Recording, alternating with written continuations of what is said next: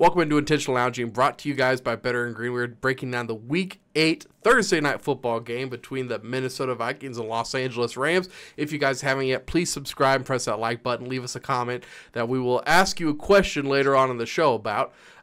Also, if you guys haven't and you don't know about us, Fridays we come out with new videos, and Wyatt here was a loser from last week's episode, and so he has to speak the entire episode in an accent. So if you want to see what Wyatt chooses, what gets us demonetized forever, then make sure you guys tune in on Friday, tomorrow coming out.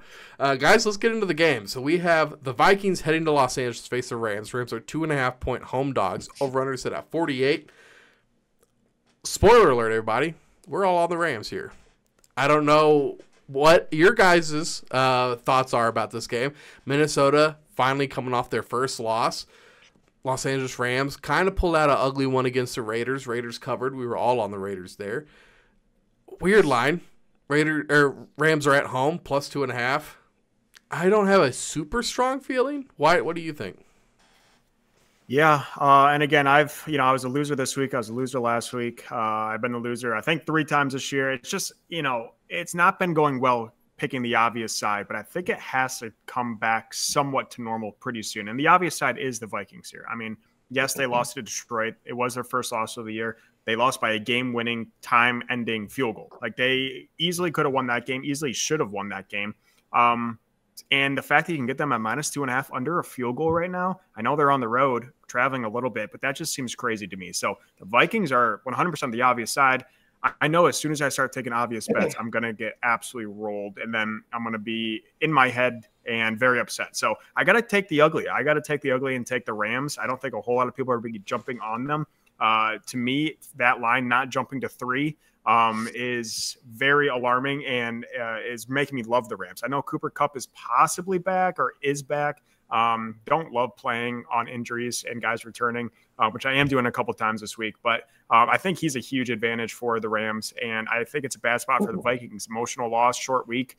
Rams got nothing to lose at home. John McVay, yeah. Give me the ugly. Give me the Rams here.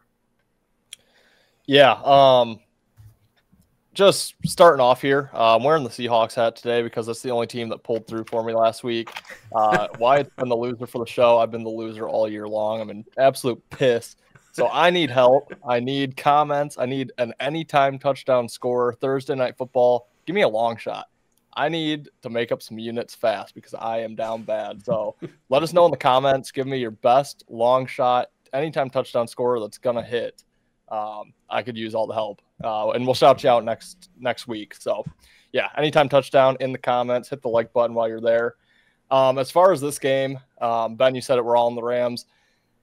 I actually prefer the Rams in a teaser. Obviously, we just do the simple spread for the graphic, so I will be on the Rams in that facet. But, yeah, Minnesota off the loss to Detroit. When you're overachieving to get to 5 wins. No one really saw them as even a playoff team this year. I think that first loss kind of puts some doubt in your head. We're not, we have some weaknesses, some vulnerabilities. Now they have to play Sunday Night Football next week, a game that got flexed into Sunday night. So it's kind of on a short, they just got knowledge of it. So I think there could be a touch of a look ahead. They're playing Indianapolis, a team they should be able to beat, and an out-of-conference team. So I do wish it was a bit more of a meaningful game for Minnesota, but to be flexed into a Sunday night game, I mean, that's a pretty big deal, and it's because of Minnesota. It's not because of Indianapolis. On the flip side, I do just like the Rams in the spot. They are getting Cooper Kupp back.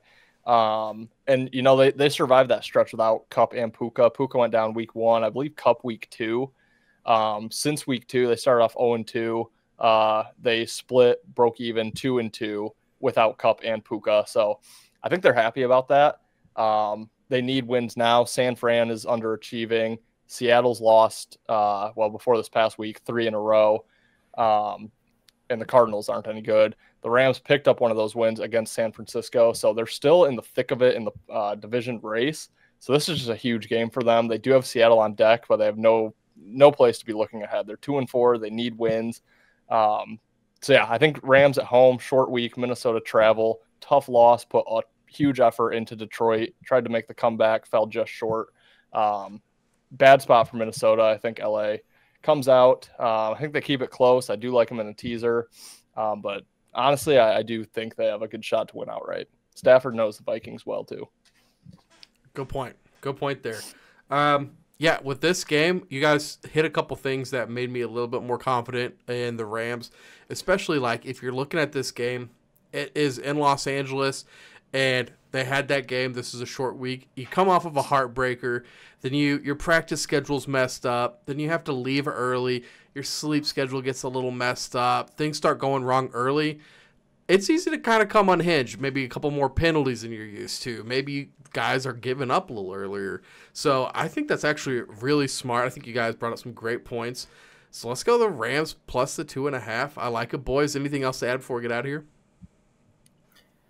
Hoping the ugly bets hit this week. I need them to. The Sharps, they are very...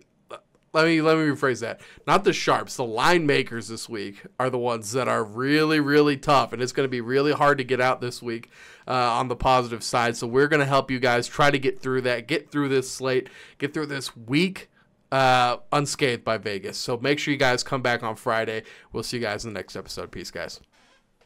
Later, guys. See you guys. You better start listening to the Better in Green podcast. You will not regret it. Trust me, trust me, trust me. And hey, I'm Dean Blandino. Welcome, welcome, welcome to Better in Green, eh? To Better in Green, eh?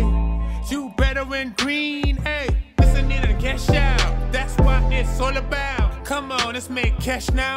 We always on spot and we cover all spot from the bottom to the top, hey. Shout out to Ethan, shout out to Wyatt, shout out to Ben. Welcome, welcome to our podcast, Better in Green.